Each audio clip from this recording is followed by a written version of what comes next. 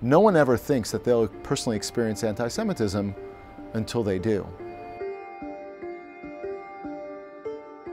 Washington, D.C., I've always found it to be a place that people are looking to make an impact.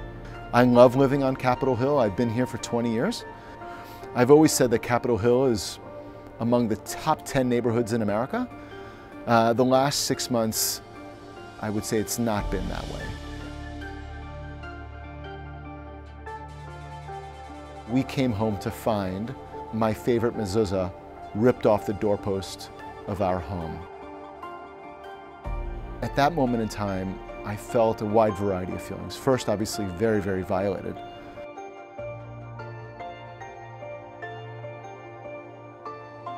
The ADL in the last few years has recorded anti-Semitic acts at an all-time high. The sad truth of the matter is that we're going to continue to have these challenging experiences. And I thought seriously about how to have, quote unquote, the conversation that many Jewish families I know have with their children when it comes to anti-Semitism and hate crimes. We've had the conversation in the house about their family history and the fact that their grandparents all survived unspeakable horror in the Holocaust. I asked them, when anti-Semitism happens, what can we do? And we talked about the idea of bearing witness and engaging in tikkun olam. And my older child suggested that we should make a charitable contribution to organizations in Africa that are looking to save animals from becoming extinct. My 8-year-old wanted to make a charitable contribution to organizations that are engaged in work to combat anti-Semitism. And my smallest child was really seized with the idea of, all three of them were, but my smallest child in particular was really seized with the idea of putting the mezuzah back up on the wall.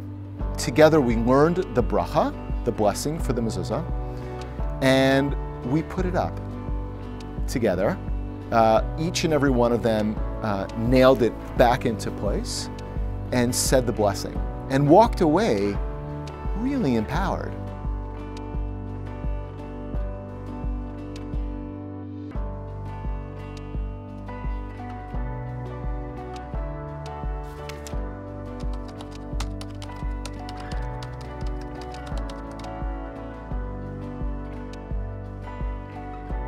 Martin Luther King would say, darkness can't drive out darkness, only light can do that. Hate can't drive out hate, only love can do that. What I hope that this story, and that others, inspire others to do is engage in conversations with their children, engage in conversations with their friends. Each and every one of us, including my children, has the ability to engage in small acts that will bring more light to the world. And that's truly the message, the timeless message of our prophets. And I've thought about the individual that took down the mezuzah, and I can't help but wonder, what were they thinking? Did they think we were going to stop being Jewish?